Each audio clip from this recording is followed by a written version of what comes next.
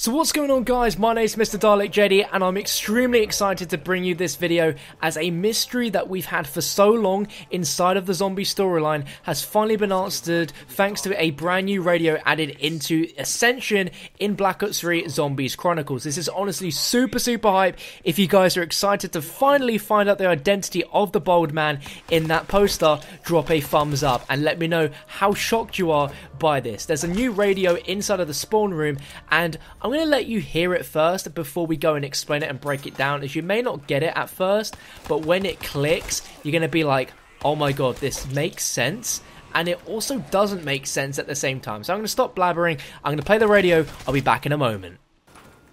Ascension, the Russian cosmodrome. I know Nikolai can be a bit down on Soviet technology, but the Ruskies really pulled one out of the bag that time.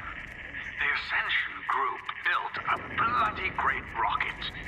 It actually worked a treat too. You remember Gersh? Old guy, fought alongside you for a while. I think Richtofen was off somewhere at the time. Anyway, Gersh ran into a little bit of dimensional distortion. Honestly, why do you insist in meddling with stuff you don't understand? Of course, all their experiments just stirred the reality soup even more. You ended up fighting monkeys. Space monkeys at that. As I'm sure you know, monkeys are thieving little bastards. Give them half a chance and they'll nick anything that isn't nailed down.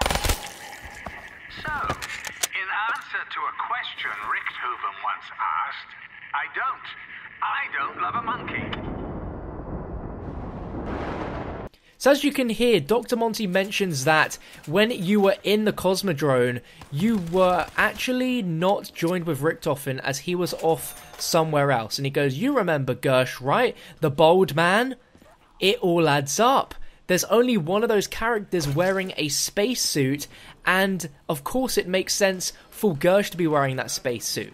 We can see that there's very similarities in between the character model of Richtofen and the Gersh character in that poster, but he mentions specifically, and this is the thing that confuses me, he says that you weren't fighting alongside Richtofen as he was off doing something else at the time, and you fought off against space monkeys that, you know, would go ahead and cause so much trouble and would steal anything that they can get their hands on, which of course is relating to the perks, which is, you know, absolutely incredible storyline stuff. Now, if you played as him as an Ascension, because obviously the Richtofen character's wearing a spacesuit, it's hard to really nail that down because the guy we played as did look and sound like Richtofen, but when you look at the poster, it kind of doesn't look like Richtofen. So the poster to me is Gersh, and that's the only representation of a human physical form we've ever had of Gersh inside the story, because after that Yuri banishes him into a soulless form, we